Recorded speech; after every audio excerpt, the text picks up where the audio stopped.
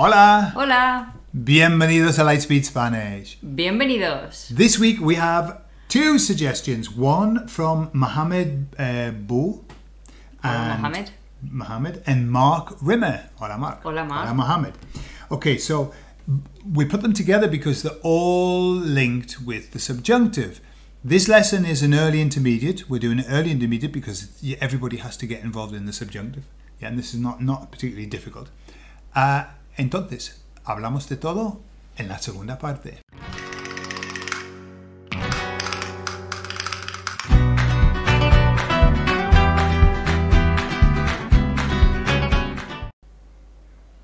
So before we get into the lesson, just to let you know that if you like this kind of lesson that we do, then we have a subscriber option which is called Ser Socio.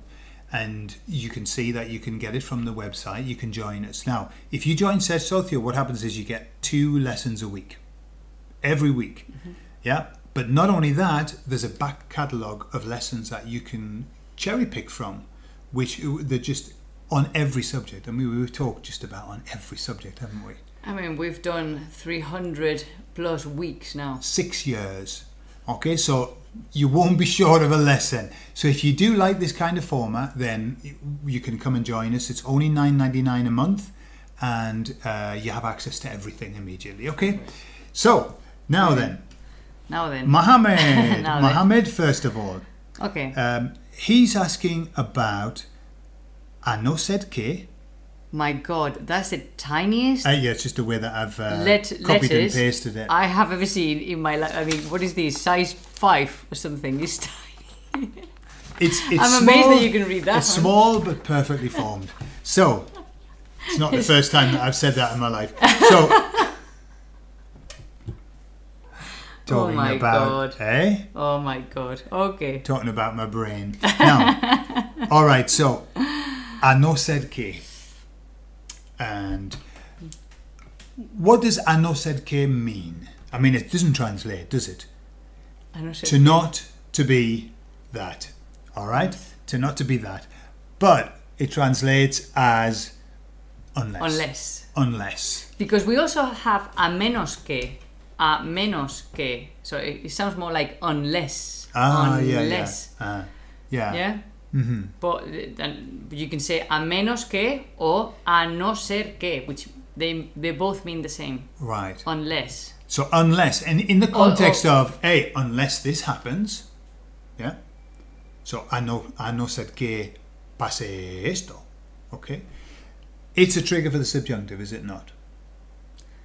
A no ser que, yes. Yeah. Yes. It's a trigger for the subjunctive, and as far as I know, it's always a trigger for the subjunctive. Why? Because what you're doing is you are making reference to a future event, a possible future event. Yes, because unless. So it hasn't happened. You don't know if it's going to happen. Yeah. If it does happen, this is what's going to happen. It's unless this might happen. Yeah. Unless. Okay. So a no sed que. A no ser que. And then the next verb that appears is going to be. It's also subjunctive in English. Like, for example, in English, you can say, unless this happened. And again, unless you use in past tense for something in the future. It's true. Which is subjunctive. Yeah. That's often a way of understanding it. But that's actually past.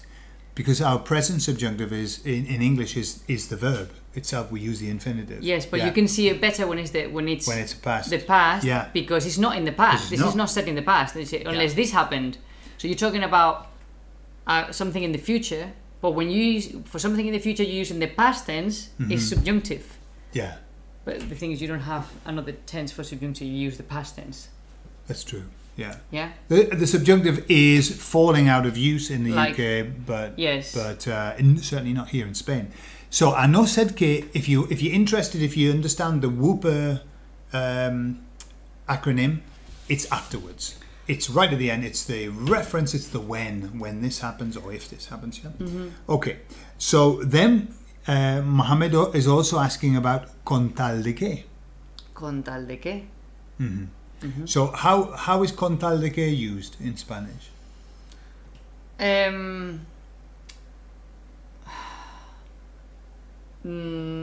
Iré contigo a la fiesta con tal de que dejes de preguntarme.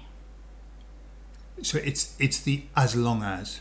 Yeah. As long as or so long as. Yeah. So long as long as. Yeah. Yeah. As long as this continues to happen. Yeah. Then, I'll go to the party with you as long as you just stop asking me to go with you. Yeah. Okay. Yeah. For example. Again, this one trigger for the subjunctive. Yeah. Yes. Mm-hmm. Yes. Con tal de que dejes de hacerme preguntas. Mm-hmm. Yeah. Sometimes I hesitate because I mean in my brain it goes subjunctive, but then I'll have someone saying, well, what about this sentence? And sometimes, and I'm not saying that it has to happen in this case, but sometimes when I think that something is only used in subjunctive, like for example with después de que, which I virtually always use with subjunctive, some people say, well, you can sometimes say después de que with indicative. Yeah. And it's like, yeah, I've heard that as well.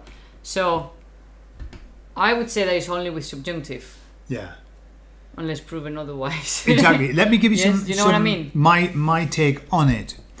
When we get to these places where there's this debate going on, well, I don't know, I can use it in it. But I don't think it would happen in this case because you're talking about something it's again. A future, this has to happen for this to happen. Exactly. It's an afterwards. So yeah. it wouldn't. But normally, you know, if there's a doubt, typically I would just stick to using the subjunctive. Yes. You know, if some people are saying, yeah, but in some cases these obscure, just use the subjunctive, yes. and nobody's going to bat an eyelid. I mean, we did talk. We had a video about antes de que and después de que, and we talked about antes de que always with subjunctive and después de que sometimes. Sometimes you don't have to use subjunctive, but I mean the explanations as well are so sometimes not obscure, but you can still use subjunctive, you know what I mean? Sure. So I would use subjunctive. Yeah. And then in most cases. But definitely don't go to the other side of find out where you don't need to use the subjunctive, not using it. Don't do it that way because sometimes it's so few and far between that the majority of time most people are using the subjunctive. Yeah. Okay. All right. So then let's have a look at Mark. So Mark's saying, really struggling with the use of the subjunctive or the indicative with asegurarse de que. Okay. Yeah. To be sure that. Yeah. So we were looking at the way that was used, and it has two slightly different meanings. Yeah, one is check, check that that's the case. Yeah. So what was the example that you give that in that one? Again, I was going to say this one would be one of those that my immediate reaction would say subjunctive, because when I think of sentences in my head, all of them are in subjunctive. But then. It could be used in, I don't think it's that often, but it could be used in indicative. For example, when it's translated as check. Check, yeah. And the other one in subjunctive would be translated as make sure. Yeah. So what was the example that you give for the check one? So for example, check that she's there. Asegúrate de que el gato tiene comida. Okay, so indicative, no subjunctive. Check that the cat has food. Yeah. So that's like, go and have a look. Check that the cat has food. Yeah. So it's a very different thing to make sure that the cat has food. Yes. Which is now, make sure the cat has food before you leave or something. Yeah. Yes. For example, asegúrate de que el gato tenga comida antes de que te vayas. Okay. So although that's quite subtle, isn't it? Check. But is there another way that you might say check rather than using that verb? Check that the cat has. Check. Revisa. Or a different way of saying it. Mira que. Mira que. But I would use subjunctive. Mira que el gato tenga comida. O mira a ver si el gato tiene comida. Because you've that used would be C. an if. You've used a C to see there, if, so. Whether he has or not. Yeah, you know? But the other one is check. And the other one would be make sure. Yeah. So he has, but make sure. If you, just out of interest, if you were using asegurarse, no? And you use subjunctive with that, check that the cat has food, would it sound bizarre, or would it sound... Sorry, what did you... You know how we're saying if you want to say check, you don't use indicative. But if you use the subjunctive... No, if you use check, you use indicative. Yes, but if you use subjunctive with that thing, would it sound really bizarre? No. I mean, asegúrate, because it's the same sentence, asegúrate que tenga in fact, comida. Antes de que salgas. Mm-hmm. You did it too, and you used one with indicative and one... Exactly the same sentence. Yeah. Yeah. So really, it's again, it's that fine line of... Is it... This is when you get to the point of picking at it, like, right, let's dig into it more. Yeah, and some people love to do that. Some people love to do that. And that's why we have La RAE in all of these places where you can go and check for questions like this, because sometimes I'd say that most of the times, you know, the difference is not that big. No. No. And then maybe there'll be times, I'm not talking about this example, with other things that, yes, there'll be a difference and that's not what you meant to say. Yes. But for this case, I would go for subjunctive. Exactly. It's when you're having to do this big debate, we haven't got time for debates in our head. We haven't got time to start doing an analysis of what we're going to say and everything. And the truth of the matter is, if you use subjunctive in that sentence, then it's very unlikely that anyone's going to pull you up about it. They're probably just going to check that the cat's got food, you know. But I mean, yes, you can use asegurarse with indicative and with subjunctive. Mm-hmm. And the clue we gave you here, if you mean to say check, then go for indicative. If you meant to say make sure, then go for subjunctive. That would be like the quick... Or the even easier, never say check. Just say make sure. And then you just don't... Then it's a no-brainer. I prefer to go for the no-brainer. Yeah, we haven't got time to do brainers when we're speaking. Yeah. Eso es. Ya está. I guess in one of them, for example, with the cat, in one of them, do you think the cat already has food, but you know, make sure, and the other one, like the other one, you don't know if the cat has food. It's kind of that thing, isn't it? Yeah. One of them, I don't know if the cat has food, and the other one, it has food, but just to double check. Just check. Kind of thing, no? Yeah. So depending on what you mean. Okay. So there you are. There you are, Mohammed and Mark. Thank you very much for the suggestion. We may have confused them even more after this. No. If in doubt, get the subjunctive out. But don't get subjunctivitis. Right? Only use the subjunctive where there's a subjunctive trigger. Make sure you know your triggers. Don't just be randomly putting subjunctive in, which is unfortunately what we end up doing, is what I did. That's normal. Yeah. That's normal. Yeah, and I always like it when I know somebody.